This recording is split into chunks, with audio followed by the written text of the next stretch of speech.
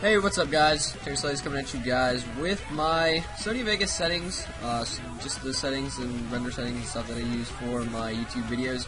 Been getting a couple of requests. I got noticed on Twitter about some guy. He just messaged me wanting my Modern Warfare 2 settings and stuff like that. I have a couple of color corrections, as you guys can see here.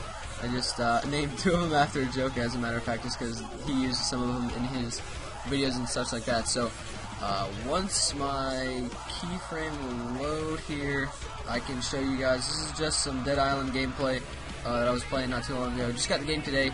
It's really awesome. Can't wait to show you guys my color corrections and stuff like that. This might not be what you guys want to see.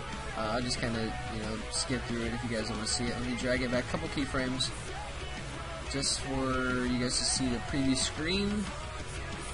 And this is a good preview screen. So right now, you basically can see the sky, different colors of blue. You basically have every color in this preview screen right now.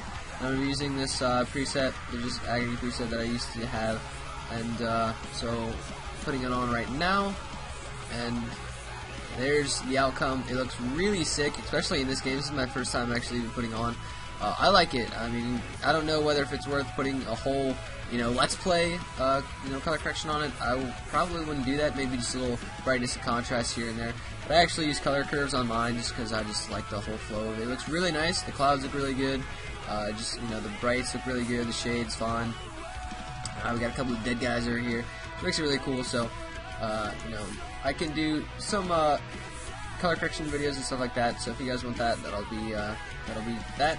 And I will get on into my project properties right now.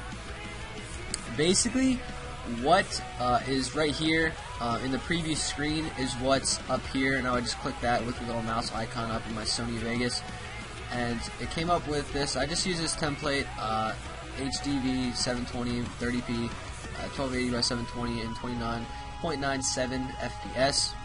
Width and height is basically self-explanatory, as you guys can see. Now I capture in this frame rate, so I wouldn't put anything less than that just because the quality won't look as best. Now I'll get down to it in a later video, but sometimes I do render my videos in 30 FPS, and that's that doesn't hurt it. That actually probably makes it a little bit better, but doesn't overly exaggerate it and make it more laggy and staticky and stuff like that. So these basically are self-explanatory as well. I just put the full resolution render quality on best, Gaussian none, and you can check these. That's totally up to you. I don't really mess with this too often. That's just a load of crap, to be honest. So I just put you can put start all new projects with this. Make sure you never have to come back and keep changing it over. Just click apply and then hit OK again, and that should stay there the way you want. If you're recording with a Blackmagic or HD PVR, that should stay the same, so no worries about that. So getting into my render settings, I'm going to come up here and just click render, stuff like that. Now a lot of people use MP4. I quite frankly do not use MP4. They come here and they use MP4 right here, and then they have so many templates, and their quality always looks amazing, but I've never found an actual really good template. Now I've tried to make mine right here, but that's not the case. I actually use WMV. So you get loads of templates right here. Now this YouTube one is actually higher. It's 1080p, just basically this one right here. And so the quality that I use to make my Call of Duty videos, for my montages and stuff, because I really want the quality to look really good, I use 1080p with 30 frames per second, just because it's better than my frame rate that I'm capturing in, just so nothing's too low and every sharp edge looks fine and stuff. So for my Call of Duty videos, I actually use the 6 HD 720 by 30 frames per second video. It works totally fine. This is the video that I use, or the render settings that I use in my video for my Call of Duty commentary, my 36-1 singles match. So if you come in here, you can actually, if you just want to make your own, you can break down all these settings in the in the audio, stuff like that. I just leave that all the same. Video, just basically what you're capturing in, so you don't have to really change anything. The same 29.97, and just 1280 by 720, so nothing you have to do. The video smoothness, that's up to you.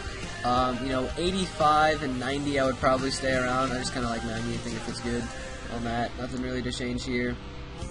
Here you can actually put best if you'd like, and maybe just leave that the same, and you know, just fiddle around with it. I just use this template just because it works out really good. Some of the edges are perfectly fine. And if you guys always make sure to right click on it and disable resample, and just about every single tutorial there's somebody always saying that. Just, you know, keep doing that. Just make sure that your video on YouTube doesn't have like a lag, like kind of sway that most people do if you're making like a fast gameplay or if you're running in a first-person shooter. So when I'm going down here into some of my video effects, you can come across sharpen. Now this is also another, the more presets that you add on to your video that you're going through your rendering, the longer it will take to render. So try not to put too many effects, you know, montages and stuff, I understand, but just be ready that it will take a longer time to render. So I actually come down to sharpen and hit reset to none. Now you guys might not be able to see it, but you guys might. It just gets a little brighter. I saw it in Ryan's name right there. You just kind of know where to look.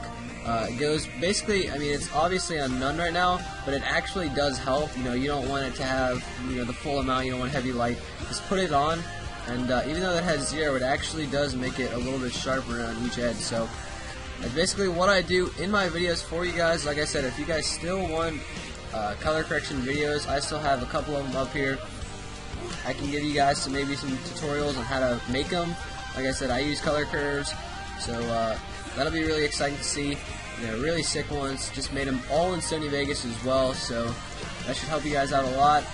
Thanks for watching. As always, if you guys could, please subscribe and like the video, share and favorite it, and do all that good stuff. I really appreciate it, and I will see you guys next time in the next video.